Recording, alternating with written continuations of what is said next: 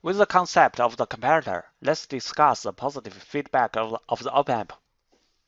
Our previous discussions are all based on negative feedback, which means a part of the output signal is feedback to the inverting input.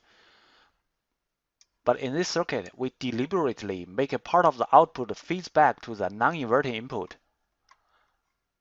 What will happen then? If there is a small positive voltage disturbance in the output, and a part of it will feed back to the non-inverting input terminal.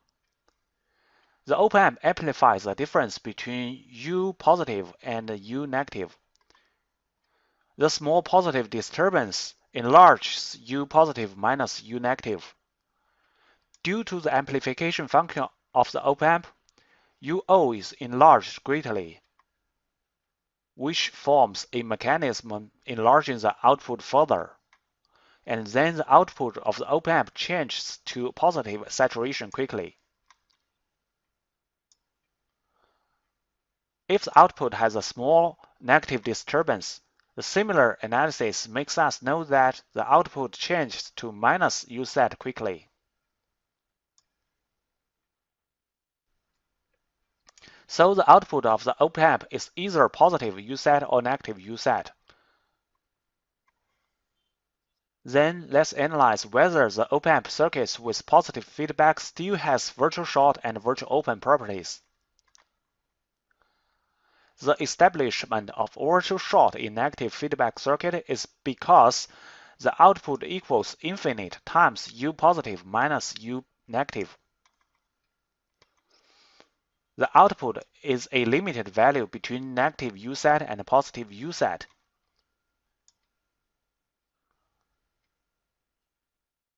And the amplification is infinite. So U positive minus U negative tends to 0. This is the basic reason for virtual short. But the output is either positive USAT or negative USAT in the positive feedback circuit.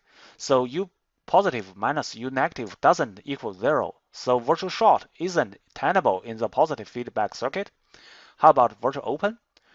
The input resistance of the op-amp is with the order of magnitude of mega ohm. If the external resistors are with the order of magnitude of kilo ohm, the divided voltage on the input resistor is almost US.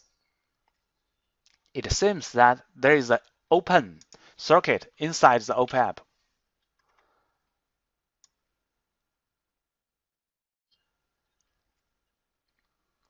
So if we make sure that external resistance is always with the order of magnitude of kilo ohm, in the op-amp circuit with positive feedback, virtual open property is still tenable.